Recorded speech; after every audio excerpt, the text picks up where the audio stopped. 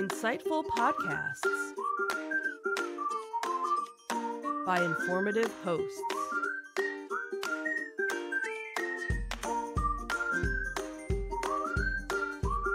Insights into Things, a podcast network.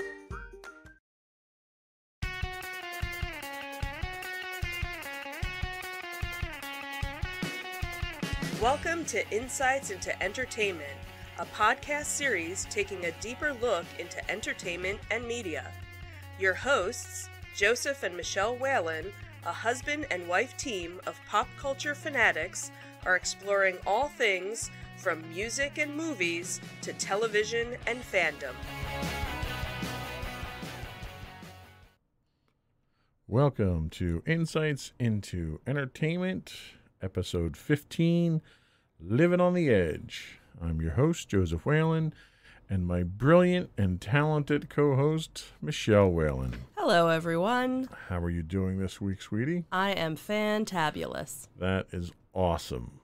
So today, Disney Detective, we have a boatload of information on Galaxy's Edge. Sure do. And then we have some information on a fan favorite retiring. Then we can move on to our entertainment news, where we have wedding bells for a couple of our favorite cast members from a popular TV show we watch. And then we have some information on a mix-up of judges on The Voice. And we will finish up from there with our insightful picks of the week.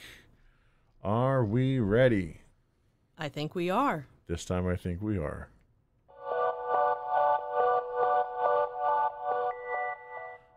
Go for Disney Detective.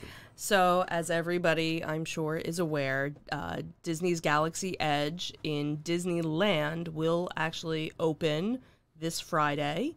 And some of the things that are coming out is a first look at the guide map, where you can see where the various different things are within the park. So it's actually going to be the largest and most technologically advanced single-themed area ever in a Disney park. You'll step right into the remote planet, and it'll offer unique sights and sounds and smells and taste and be a complete immersive experience. If you look at the map, you can see that there's actually 3 entrances to the 14-acre land. Once inside, there'll be plenty of stores to explore and kind of different activities to kind of enhance your adventure. And you can also, you'll be able to navigate through the area using the app, the park app, on your phone. Now, have they announced any interactive games or anything? Actually, they have. That's one of the things on one of the other articles talked about various different things that you could go to. The other cool thing, which if you want to I think you have it up already, is that Disney likes to do a lot of live streaming these days when they have different events. So they're actually going to be doing a Galaxy's Edge live dedication ceremony that'll actually be on Wednesday, May 29th. It's going to begin at 8:20 p.m. Pacific time. So anybody out in the East Coast, it's actually 11:20 p.m. And they're going to do their whole little opening ceremony thing, so that'll be really cool to watch. They've done it before for the fireworks and illuminations and other various things, so it'll be nice to kind of get a glimpse at the land a couple days before it opens, so that should be kind of cool. So with the guide map, does Disney typically release the guide maps ahead of time before these Sometimes openings? They kind of come out a little bit beforehand, but then they've been doing previews all week for the press and things like that, so I'm sure it came out that way too. But then another interesting article that D23 produced was the cool things that you might not know about Galaxy's Edge.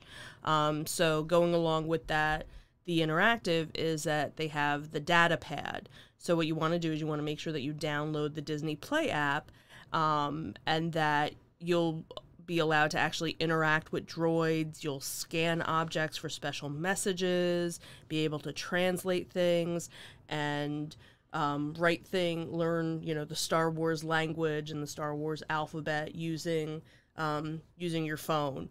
All right, trivia question. What's the Star Wars alphabet referred to as?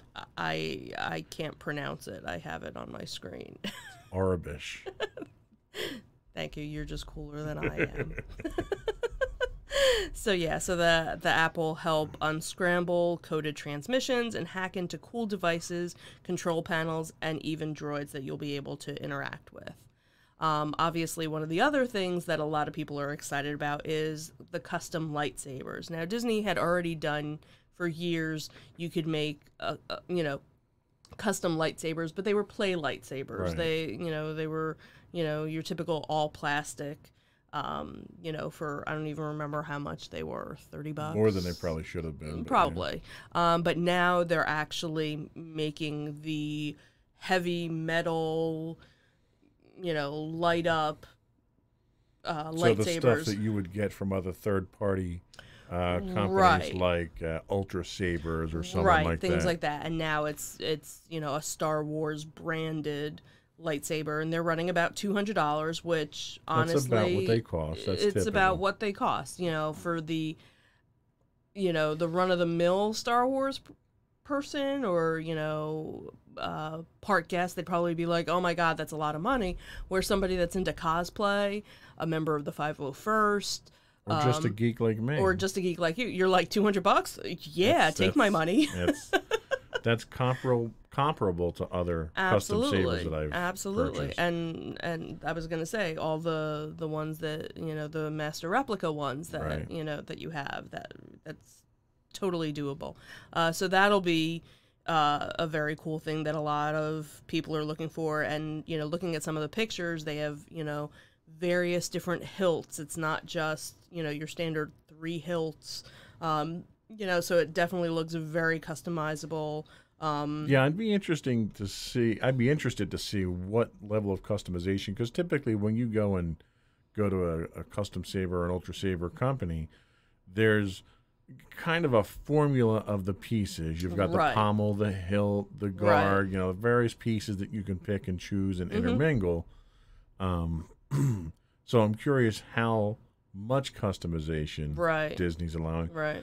It also makes me wonder if now that they're providing this service, they haven't really gone out and cracked down on these third-party companies that were doing it. Are they going to do that now because it's going to infringe on their business? I don't know. Well, and you figure, too, the only people, I don't think it's something you can order online. I think it's something you can, you can only do in the park. And, yeah, maybe when, that would be really cool if you could, order it online, have the different pieces you can, pick from. I just hope I hope it doesn't result in Disney going after these other people that have provided that service all these years now. Yeah, I can't see them doing that. Really? You can't see Disney cracking down on someone who's taking away their business? Yeah, they got other things to worry about. Disney's as ruthless from a business standpoint as the mafia is. Stop. They're not that bad. Oh, okay, sure. Okay. One of the other things that you can build is a droid. And they kind of had that before. They had the little droid factory where you could make the little figures, and now they're expanding it. So you can do an R2 unit, or you can do a BB unit, and different colors and different circuits, and make it your own. Then they're going to have an area where you can have an alien breakfast in one of the dining areas. So that's something made with real aliens. Yes, made with real aliens. And then obviously aliens abound. The outpost area will have tons of different characters, walking around that you can intermingle with and do with or without Cantina music playing. Probably with Cantina music. I can't imagine that there wouldn't be. So again, Galaxy's Edge opens May 31st in Anaheim, and then on August 29th in Orlando. Very cool. And just a side note, I sent a coworker of mine out to California to do some work for us, and he's going to be attending Star Wars, attending Disney the week after it opens. Open. So I hope to get a first-hand account of just how crazy, crazy it is out there with Galaxy's Edge open. Yeah, that should be interesting. So hopefully it'll serve as a less of a deterrent for us to go sooner than we were originally planning. Yeah, we shall see. Very cool. So in other Disneyland news, I found this article that I thought was rather interesting. So Farley the Fiddler is a cast member that's been around for almost 50 years. One of the wandering characters that you'd find throughout the park. Disney used to have a lot more of them in Disney World and Disneyland, and over the years some of them have kind of faded away, but it was kind of interesting to hear that he was still around, and he's actually hanging up his spurs this holiday weekend after decades of playing music. Basically he wandered around Frontierland, and he would find a spot and just perform his little show. He did 7 shows a day, 5 days a week, Monday through Friday. And he had has a Facebook page, and people would follow him and post things about him. And he just, enjoyed being there. And, it was time for him to pack up his spurs. He was basically part of the immersive, interactive entertainment of Disney before those words even existed. He's been there, for a while. But the good thing is that he's not saying goodbye forever, that they are going to be booking him for different special events throughout, the year. So he'll still be, coming back. Cool. And they kind of do that too with Disney World. I've seen that happen when Pleasure Island was around and the Adventurers Club. They had a lot of character actors that had various parts that were part of the experience of the restaurant, of the nightclub. Right. And every now and then you'll see them pop up, for different things, throughout the year. So it's nice that Disney still, holds on to them. So that was kind of a sweet story, Now, is he the original actor, the original cast member that played that? Yeah. No one else played it besides him. It was his original role. So it was kind of a bittersweet, closing out. Now, I didn't see anything if he was going to be replaced by anybody, but Disney World has their different characters that pop up from time to time and do these little Now, was this a case of him just retiring, getting the retirement age, or Disney phasing this type of entertainment? He just decided it was time. Plus, he kind of figured get out before the craziness of Star Wars Galaxy's Edge. Now, he was sort of a wanderer. He didn't have a set stage. No, he basically would play. He'd, wander around Frontierland, and sometimes it would be in front of, this one area. Sometimes it would be there. He just kind of, So it's just the ambiance they were trying to create. Exactly. That's pretty cool. Yeah, so that was kind of sweet. So well, hopefully they'll have something else come in to replace him, so you don't lose that that realism. And people that were, fans of his, that enjoyed going and seeing him, they'll keep that up. So was there any word that he'd be performing outside of Disney? No. Nothing? No, nothing about that. Basically, he's just going to enjoy the California weather. Absolutely. Good for him. I'm sure he's earned it. Mm-hmm. Awesome. Well, that's it for Disney Detective? Sure is. Cool.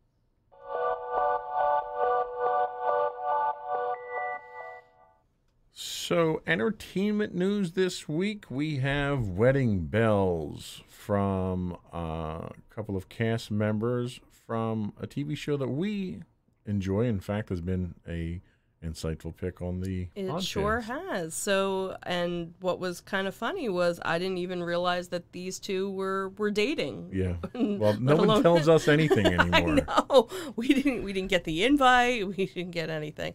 Yeah, so it's the co-stars from the show The Orville. It's Adrian Palicki and Scott Grimes. They were married in front of friends. No relation to Rick, right? No. That was funny. Look at you. That was good. So they got married last Sunday in front of friends and family in Austin, Texas. They shared various pictures on their Twitter account. And this past Monday, writing that last night was truly amazing. I'm so grateful for the friends and family who made the trip to celebrate with us, and to all of you for the kind words. They actually began dating last year, and Adrian was previously engaged to a stuntman, Jack Spidell, in 2014, but their relationship ended the following year. Grimes has a son and a daughter from his marriage, previous marriage, where they wed in 1997, and he was also married to a makeup artist from 2011 to 2017. So this is his third marriage, and this is her first. Very cool. Yeah, so it was nice because, again, didn't even, know that they Well, I believe and they it's got funny, engaged like, in January. You watch the show, and the show scripted and acted in such a way that Right. they you would don't have interact in that they level. don't So interact in that level, and when you do see them, they kind of can't stand each other in some way. So it it's was a testament to how good good of actors they are. Yeah, so it was kind of sweet, and there were a couple of different cast members from the various shows that they've both worked on.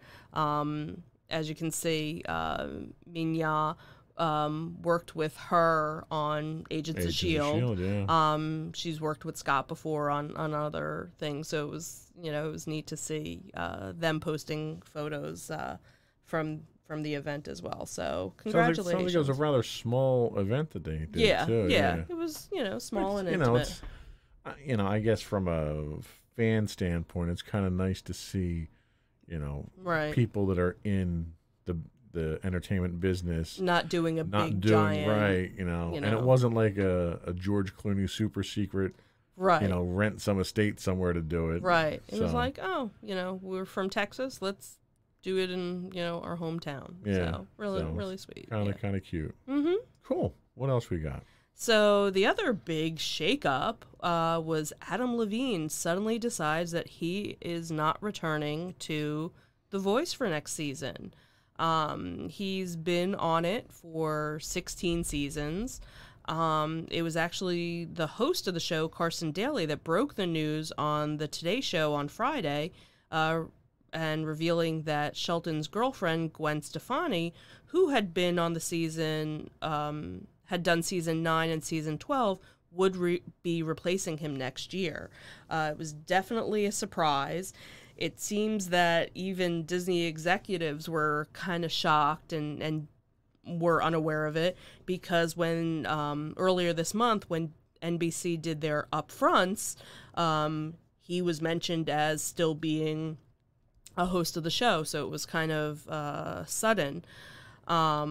So he basically, sources had said that he really just wasn't having fun for some time now. I guess was kind of getting a little bored with it. And, so there were it sounded like there were some mutual agreements that it was okay for him to leave, but there weren't any hard feelings. But now there are some stories that have been coming out saying that there were some hard feelings. So, I don't know what it is. But, there was a source that said he was just kind of burnt out by it. And then Blake Shelton, said that he didn't know he was leaving until the day before the announcement.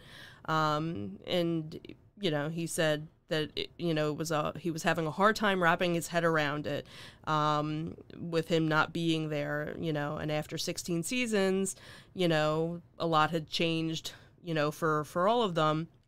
And he said he was really going to miss working with that idiot. Nice. You know, and Adam and Blake were actually two of the original hosts or judges on the show. CeeLo Green and Christina Aguilera were part of the original four Right. that were on. So, you know, a lot of judges have kind of come and gone, but Adam, you know, and Blake were the originals.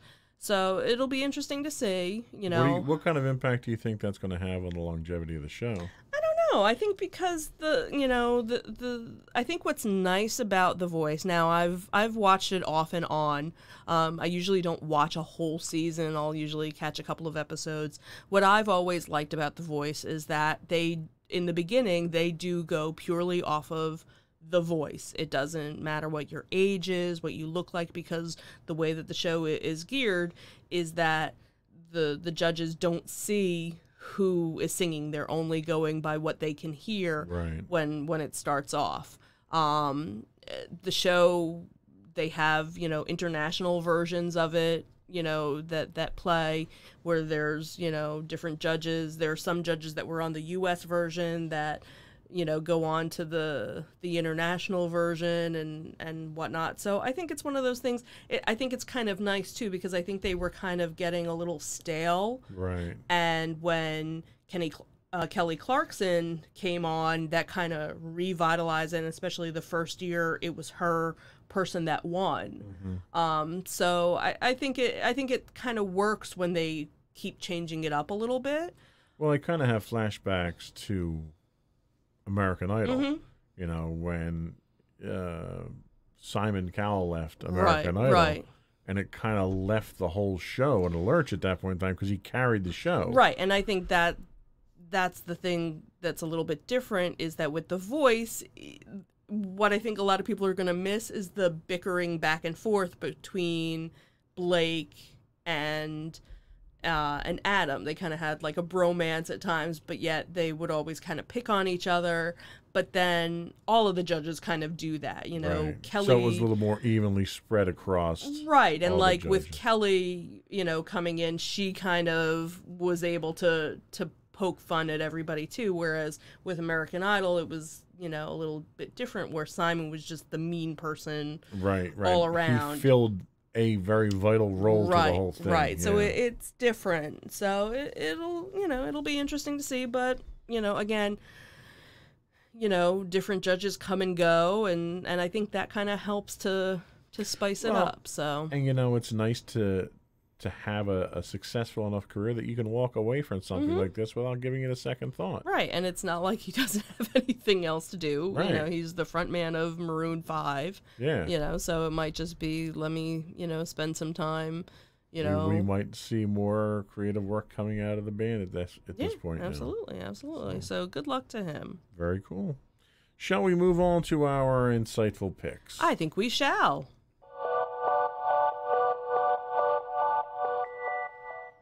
As always, dear, I defer to you first. Maybe one day you should go first. Then I'll get yelled at. I don't want that now. Just saying. You know, because sometimes you should change things up. Just saying. Sometimes. Yeah, I'll walk out and, you know, let somebody else host the show. Maybe Adam Levine's available to host the podcast. Never mind. All right, yeah. Insightful picks. Let's go. Insightful pick. So my insightful pick this week is an American drama on NBC called New Amsterdam. It's actually based on a book called 12 Patients, The Life and Death at Bellevue Hospital. It premiered last September on NBC. And it has a very interesting cast of doctors, hospital executives, and it's basically, you know, it's your typical hospital drama, but what's nice is there's so many different cast members and everybody has their own little story going on, and each week you kind of find out a little something about each person.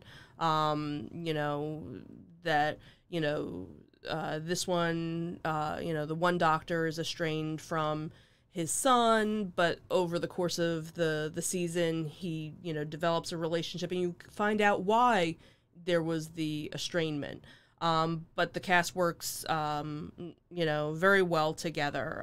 It was actually announced in February that they were going to be getting a second season, so that's always nice when you enjoy a show that it is going to be coming back. But the main character is Dr. Max Goodwin. He's a brilliant, charming doctor who, at the beginning of the season, becomes the new medical director at America's oldest public hospital. And basically, he's trying to tear down the bureaucracy to be able to give care to everyone. So a lot of the times it's him fighting with, upper management on, what we have to do. And, he basically cleans house. And, in one episode, he kind of works on a barter system. He has all these, the patients that owe money to the hospital, but he finds out that this one's a painter and this one does electrical work. And, so basically, okay, well, you need to come and work in the hospital for so many hours to pay back your bill and your debt is paid. So, common sense things that, kind of make you think and like, oh, maybe we should do that in our day and age in society. You really think that's going to happen in today's healthcare No, system? of course not. But it's a nice dream, to have. So it's a nice, drama. There's some, meaningful parts, parts that make you think, and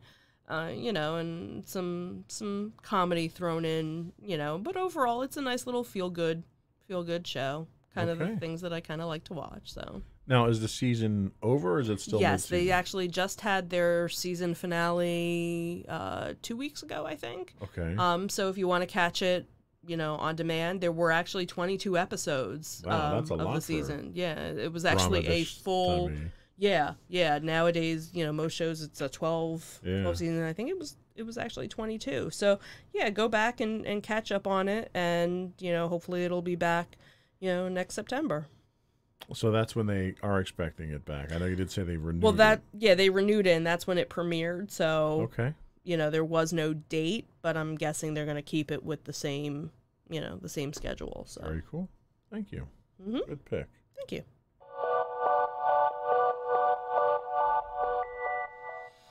So I will stick with my boring history, scientific, but entertaining picks that I go with. And it's another mystery show. This one is Mysteries of the Abandoned on Science Channel. Again, not a brand new show. They're currently on season 4. Well, that's better than season 25. Something like that, yeah. They've been producing, I think, 2 years now. So there's about 31 episodes. They're about an hour long. Mm-hmm. And the intro reads as follows. Because I was going to rewrite this, but it's so well written, I had to keep it. That's fine. They were once some of the most advanced structures and facilities on the planet, standing at the cutting edge of design and construction. Today they are abandoned, dangerous, some of them even deadly. From uninhabited cities to empty factories, these long-forgotten engineering marvels are scattered across the globe. Science Channel uncovers why some of the world's most advanced architectural achievements were eventually left behind in the all-new, although not new series, Mysteries of the Abandoned. Each season is about 6 episodes long. Okay. And they go in, what's really neat is they go in and they look at stuff that was once at the heyday. They did the rocket base at Peenemünde in Germany at one point in time. They take you back to Chernobyl and they take you into the exclusion That was zone. actually an episode that I've seen multiple times. Yeah.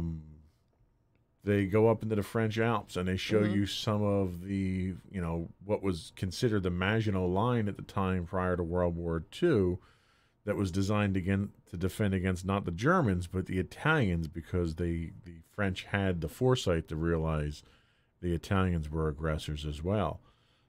And what's really neat is they go in and they walk through these environments, these secret bases and these abandoned factories, and they show you some of the Cold War era technology that when you look at it, you're like, all right, yeah, it's from the 50s and 60s, but when this stuff came out, oh yeah, they were doing all kinds of crazy scientific stuff with these things. And you know, none of it's going to be resurrected, but a lot of these were so top secret that the stories would have never been told. Right. And some of these facilities are monumental in scale. You know, there's cities that they show you that one happened to be a mining city in, I think it was Peru, where they were mining material to build ammunition for and fertilizer. It was originally for fertilizer. It was potassium nitrate. And they happen to have this location in the desert out there where potassium nitrate was naturally occurring on the surface. So they built a city around it, and that became the country's #1 export. Oh, okay. And then World War II happened, and the Allies had blockaded any exports of this because it was being sent to Germany to make munitions, and the entire industry dried up. But like this town, because it's in the middle of the desert, everyone just left. And it was okay, and just abandoned. Yeah, and it's like perfectly preserved, and it was turned into a World Heritage Site. Oh, okay. Because of how well preserved it was. Huh. Wow. But it's one of those things where it's an insight into history where you would not normally have learned about it. Right, so, right. If you're a history buff, it's definitely worth taking a look at. That is Mysteries of the Abandoned on Science Channel. Check your local listings. Yep. Before we leave, I did want to offer a programming note. One thing we have been neglecting recently have been our audio podcast listeners. I know I've said multiple times that our links to the articles that we refer to here are in our credits, which is fantastic for our video for anybody that watches. watchers, but is pretty much useless for our audio listeners. So right. We're sorry. We do apologize for that, and what we will be doing is including our show notes in their entirety on our website. So you'll be able to go to www.insightsintothings.com, visit our Insights into Entertainment shows there, and get the show notes with all the links. And all of our insightful picks and everything else. Basically, the show notes that we work off of. You'll also be able to find contact information for us there. You'll be able to find our show transcripts as well if you just want to read through the transcripts. I will offer a caveat. They are done by an automated system, so they are not always entirely accurate. They do a fantastic job murdering our last name, which I think it's so comical I don't bother correcting it each time. What else? Oh, also our YouTube channel is now available. You can reach us at youtube.com/C for channel /insights into things. You can see all of our podcasts there, along with we have playlists set up by show. And I think that was all the public service announcements we had. Did I miss anything? No, I think that was it. But we did want to kind of mention, we didn't mention this last week because we hadn't gone to it yet, so we weren't sure if we wanted to plug it. But yesterday we went to a toy show that was down in the Mays Landing area. So if any of you are in the South Jersey area, it was one that I had been hearing about and kind of sounded interesting, so we decided to take a lovely Saturday drive on the Memorial Day holiday weekend down towards the shore, which fortunately we didn't really hit too much traffic. No, we were very lucky. We were very lucky, and it was a lovely little hidden gem of a toy show that we found. It was more of a toy flea market, I guess you could say. They had various different vendors there. Some vendors that, had different stores where, this was a place for them to come and bring some stuff. And then other people that did flea markets. And then other people that, just kind of come out every now and then with toys to sell. Basically, anything and everything was there. If you were into Legos, if you were into Star Wars, if you were into pop, the pop vinyls, there was definitely something there. And this is an annual show. Right. And sponsored by, was it Farpoint Toys, which they have a store, which I kind of felt bad because afterwards we had never even gone into the actual. We were like, store. Oh, crud, we forgot to go into the store. They had a food truck there. They had a water ice truck there. It was free to attend. There was no. They had plenty of parking. They had parking across the street, and they even had somebody who was wearing a Punisher shirt, which we thought was kind of funny. That was directing traffic for, helping people, cross the road.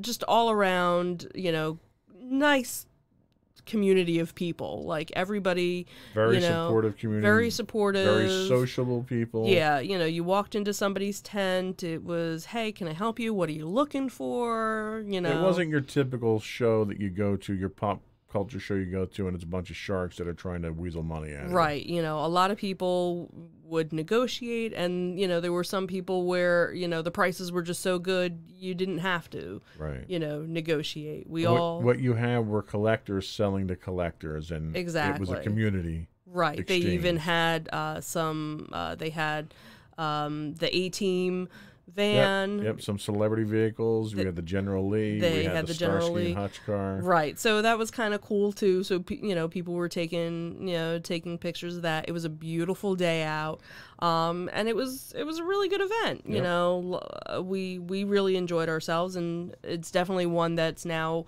on our radar. To definitely attend. And the other nice thing too was that when we were talking to one of the vendors, it was actually free to vend as well. To display, yeah. So anybody that has a lot of stuff that they're looking to to sell, and you don't want to have to pay a table fee, this might be something to look at if you're in the area. So. Yep. So big shout out to Farpoint Toys for sponsoring that, and I think we're done for the day. I think we are. All right. Thank you for another great podcast, dear. Thank you as well, my love. And we will talk to everyone next week. Mm-hmm.